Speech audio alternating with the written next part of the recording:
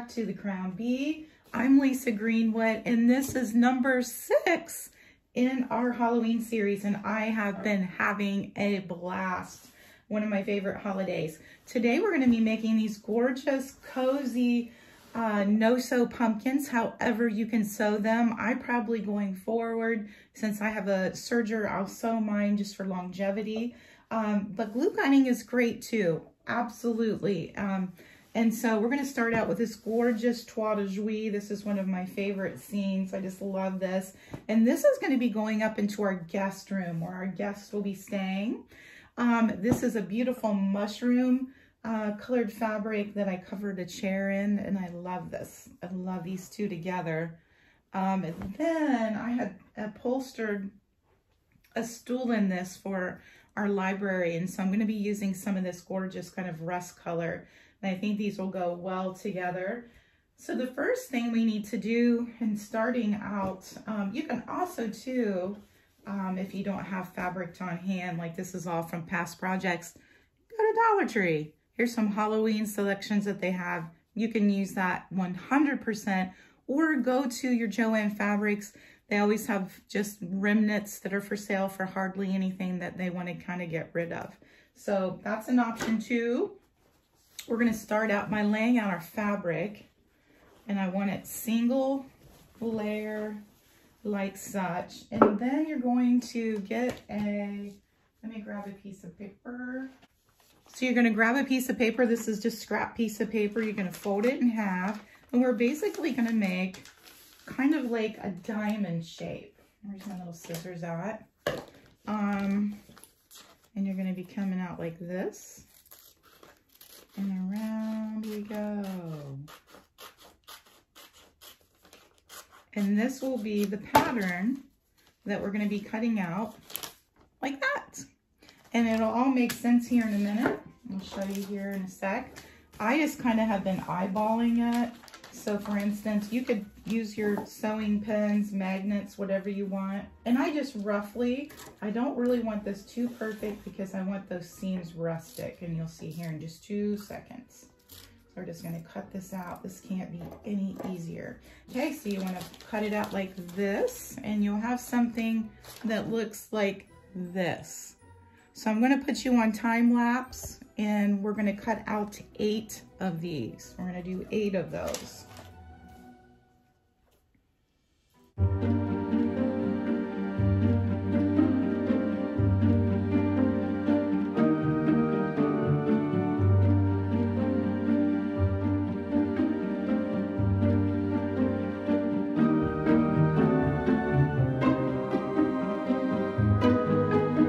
Okay guys, now it is time to put our pumpkin together, and you're going to see how easy and how fast this all goes together. To be truthful, the time-consuming part is the cutting out, and you'll get the hang of that really, really fast. What I have been doing is I do all my cutouts, then I come back out, and then I glue everything. Also, too, this is the shape that you're shooting for, and an easy way to remember it is kind of a leaf. It looks very much like a leaf. You can do them more round. You could do them bigger and taller, which I think would make a beautiful stool, maybe done in denim for a little kid's room, or you could do a denim pumpkin. The denim frays so well, and I just think those would be amazing.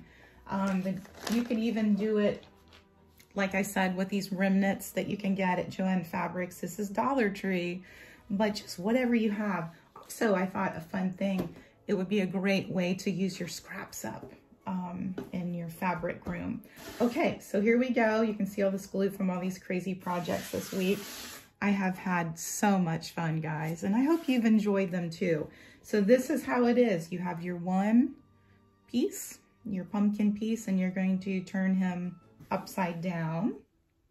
And then you're simply going to glue these. You're simply going to glue them together, almost like you're making a pillow. So that, think of it that way if you've ever made a pillow. However, you're just gluing one side. And this will all make sense here in a second. You'll go, aha. So many things you could apply this to. Okay, here we go. And I don't go all the way down into the tip of the pumpkin side And I'll show you here in a minute once we get this first one on why. I just go almost there. Then I take this side and I'm gonna line it up. And again, don't worry about the jiggity jaggeting. I was very sloppy cutting these, but I did that on purpose because I want this frayed. I want these edges frayed. And then you're just gonna get that really pressed down in there. And you can go back and clean up pieces like that, but I'm not going to the edge with my glue because if you press that down, you don't want glue to come back up out of that. And see right here, I can take my sewing scissors, as long as you're not cutting through glue. And I can just clean that up super easy, no problem. But I do want these fraying for sure. Now here's the next part that makes it so magical. Okay guys, now you're gonna see how this is all going together. And once you see it, you're gonna lose your mind. See this? They're glued together, back sides, inside. And then you're gonna fold that over just like that. And I put a good press in it just to make it easy. And then I'm gonna put a bead of glue, or if you're sewing, you're gonna stitch these together, just where I'm gluing. And again, I'm not going all the way to the top, and you'll see here in a minute. And then I'm gonna take my piece, and then you'll kind of get a rhythm of lining these up a little bit better as they go, without burning your fingers off. Okay, that's on. So we're gonna glue again. We're gonna fold that over. Now do you see how we're having these folds here? Can you see that? That's what's making our pumpkin. So we're gonna take another one. And we're gonna line up which way that falls. That way. Then we're gonna put a bead of glue just along the line. Not going to the edge, making sure you have a steady stream because this will be stuffed. You don't want your stuffing coming out. Just like that. And then press to adhese. And again, you want to make sure this is completely dried before you go to the next step of stuffing it. And then here we go again. We're flipping it over. And I'm gonna put another glue gun bead along here. And then we're gonna add our next little panel. So once you kind of get this concept, oh gosh, the sky's the limit. You could apply this to anything really. Okay, so the last one, and then I'll put this into time lapse so you guys aren't losing your mind. And we're gonna fold that back again. You see how this is looking on the inside? The last one going in. You'll want 8 panels total, but if you want your pumpkin bigger, you could add more panels for sure. Let's see here. Okay, so I'm going to show you what this looks like, and then we're going to go to our next step. Okay, looky here. There is your pumpkin. Look how cute. So that's going to be the pumpkin. So then we're going to go ahead and we're going to glue this side up. Now this is where you want to be a little more careful because it's the last one. So you want to make sure you have it pretty lined up. And just like that, we have a pumpkin, guys. Now, for the fun place to start. So we have this opening. I'm gonna put my hand in it so you can see. Now normally I'd let this sit overnight, but since we're making these live, I'm gonna go ahead and stuff it, and then we're gonna close this bottom up here in a minute, and I'm gonna show you how we do that. So we're gonna start stuffing. Let me get my stuff in. This is just an old pillow. This is an old pillow that I'm repurposing its stuffing.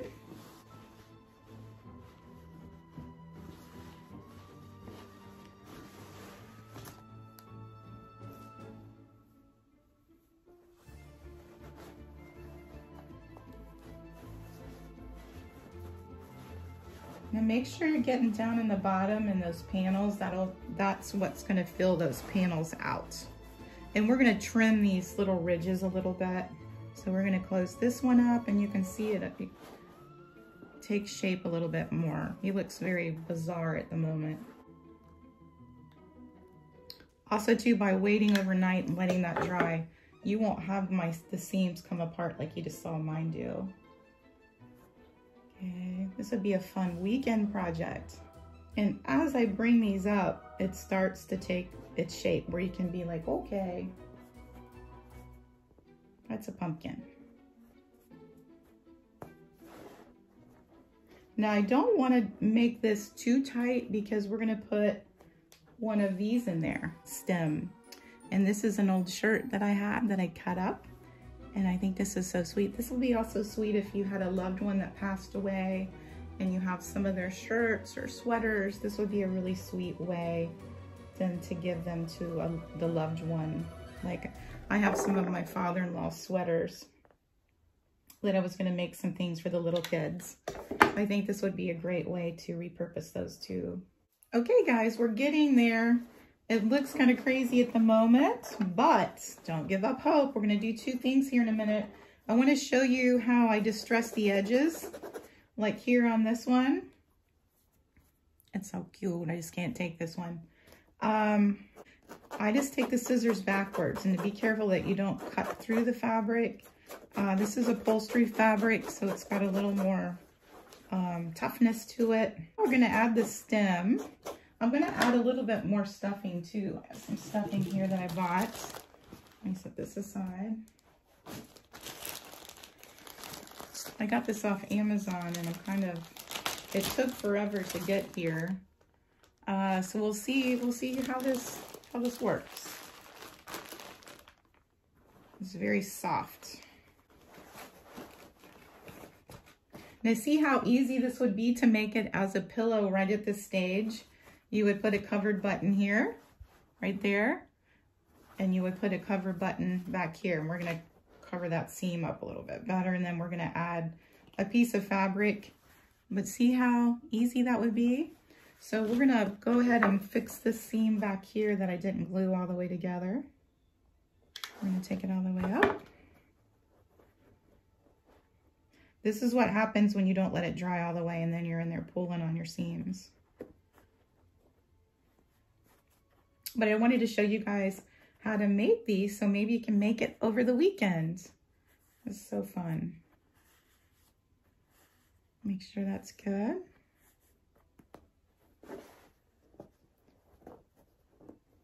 Now I'm going to try to gather this so this stays somewhat flat. Some of them I've had to, because of the fabric, it kind of puckers up. I've had to add a circle like such, like that, on the bottom so he sits flat.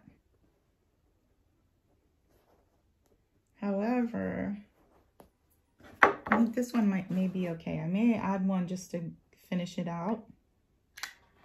I think we'll be okay.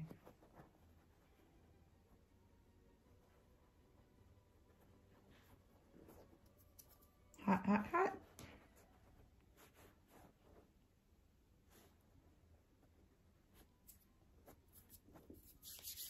Okay. He's looking pretty cute. I think all he needs now is a fabulous stem. Let me go grab that.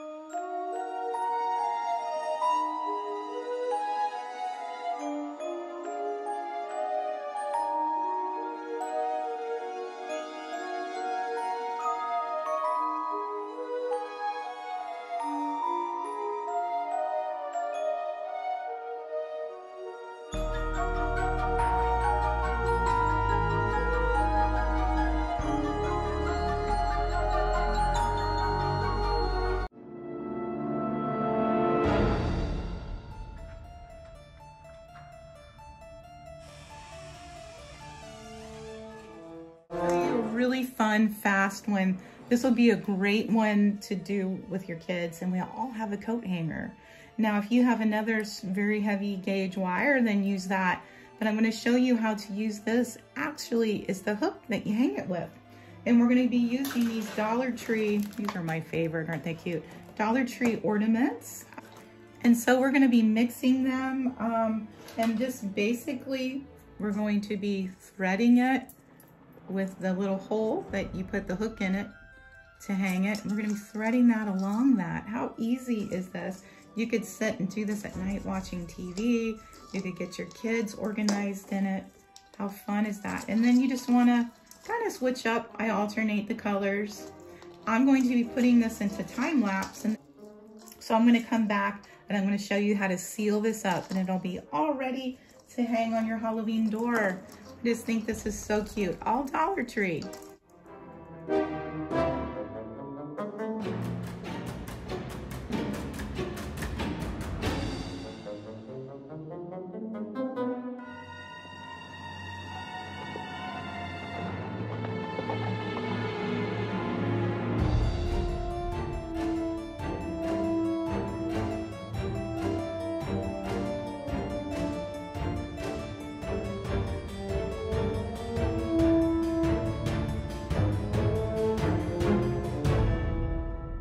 Okay guys, we have all of our ornaments strung onto the hanger. And you might be looking at the top and going, hey, you're missing a few. And you know what? You're right. I ran out of these rascals. It does take quite a bit just for the small of a wreath if you want it full. But I took both ends and then I covered them with some duct tape. All I had was the leopard print. You know me. And then what I'm going to do is I'm going to make a big bow, you know, just with some maybe deco mesh and some other things to go at the top. And you'll never ever know that I'm missing some bulbs. So I'm going to get started making the bow, and then we're going to come back and I'm going to show you the final reveal. It's going to be so cute.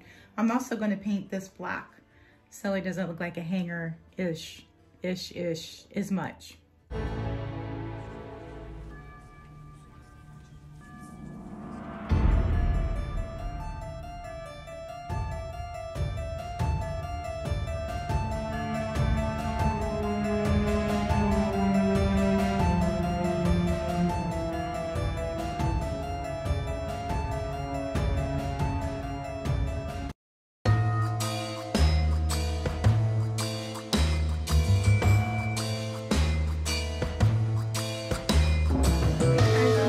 Something really fun and spooky using Dollar Tree frames that you can get in the frame department, and they come apart. These are the kind that you put what you have in the middle and then you sandwich it in there, but we're not going to use that this way.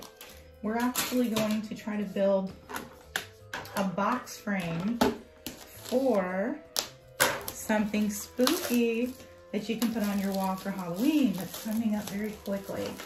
I have so many projects, I've had to start doubling it up. I'm sorry to those who have asked to do them one at a time, but I think you'll enjoy them. So these simply come apart just with these, and then they pop out. You want to lay that aside. You will want to retain one piece of the glass for sure. You won't need that, so we're going to lay that aside. We're going to keep this. And then we're going to assemble this piece back into the frame, just like so. And then I am going to put a piece of little dab of glue to hold that in, because I don't want it to come out. And we're going to add this down into the frame. We're just going to hold till that sets up. And then we're going to start assembling this. We're going to put this back in here. And you're going to want to put your little things over it. And that really just helps keep your glass in. Okay, so you're going to take both frames. The piece of glass is put back in there. More of those little stragglers. Then you're going to take the one that has nothing in it. And we're going to build up the frame. We're simply gonna glue. And remember, Dollar Tree stuff is not necessarily created equal. So try to line it up the best you can. But we have a plan for that, so not to worry. So we're gonna put a bead of glue around this. And basically we're making our own box frame. Get an E6002, whatever your heart desires. So we're gonna go ahead and get this to come down together. Okay, we're gonna go to the next step, guys, and we're gonna put something on this to cover the fact that the Dollar Tree frames do not line up. Again, not all Dollar Tree items are created equal, but don't worry, we have creepy cloth. And I think this is gonna be amazing on this, and it'll hide our issues. And I'm gonna kind of stretch this out a little bit. I want you to be able to see through that there is glass under there. Kind of manipulate down into where you want it. And you'll see here where I'm going here in a minute. These frames are great to make box frames, but they have been giving me a fit. So we're gonna go this way. You know, and sometimes our ideas of what is gonna be awesome sauce turns out to not be awesome sauce. And so then you just have to be flexible. And you know, that's being an artist. You guys are all artists. And I know that you've all started a project and maybe thought, this isn't really how I thought it was gonna turn out. But that's okay. That gives you an opportunity to learn and expand and make it your own for sure. I'm gonna put some more glue here and just a dab here. I just want enough to kind of adhese this cloth, and you'll see why here in 2 seconds, what we're gonna use this for. It's gonna do a couple things. It's gonna give us good texture, but also hide the fact that our frames are wonky. That's the funny thing about Dollar Tree. This stuff is never the equal size to the other. Okay. And then I'm kind of bunching that up around the corners just to kind of cover. Okay, now I'm gonna get my scissors and trim this away. Again, I'm trying to use all Dollar Tree stuff. Now, oh my gosh, this glue is killing me. It's everywhere. Lord. So then we're going to take our spider and we're going to set her down inside that, just like that. And what I wanted to make it look like is an apothecary frame where they have specimens of spiders and things like that. And you can still do that if you can find frames that match up. I would imagine I may have to go to a like Hobby Lobby or something and get a better quality frame. That almost mimics a spider web, and so I'm very happy with that. And then you could add something down here, maybe with what kind of spider this is. So let's glue her down, and then we'll do a little embellishing. And there she is. I just think this is so pretty, especially maybe if you hung it in a window and you could see through. It almost looks like a spider in a spider web. So let's find what we can put maybe to embellish a corner or something like that, and then we'll come back for the final reveal. Super easy. This is a couple bucks. This would be nice to put out with your Halloween things, maybe up in a bookcase or something spooky. But I think it's a fast and easy project for sure that you could probably even do with your kids. I think we're gonna add a little leather strap to hang it, and this is simply leather from Hobby Lobby, and I think this would be really cute to hang on the wall. And I think about like that. Okay, there it is with its own little leather strap. We're gonna go ahead and hang this, and we're gonna go to the final reveal and show you how cute this is on the inside.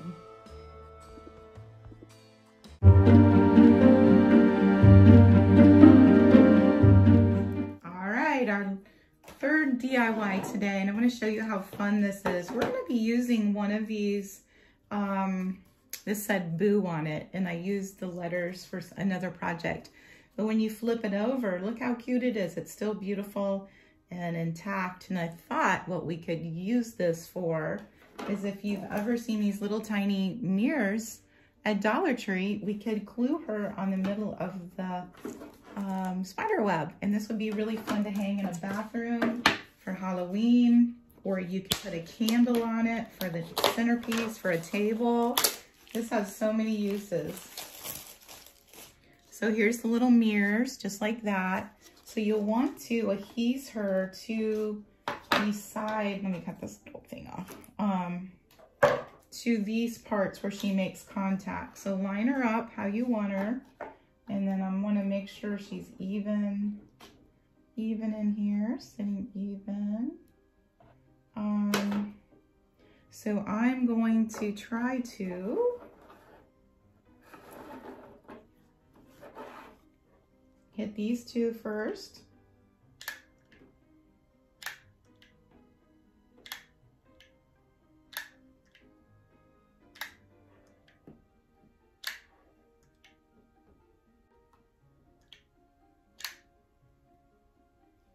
Okay, and I'm gonna let her sit, and then I'll come back and style her for you guys and show you what a simple, wonderful centerpiece this would be, or to hang up in a bathroom would be really sweet too.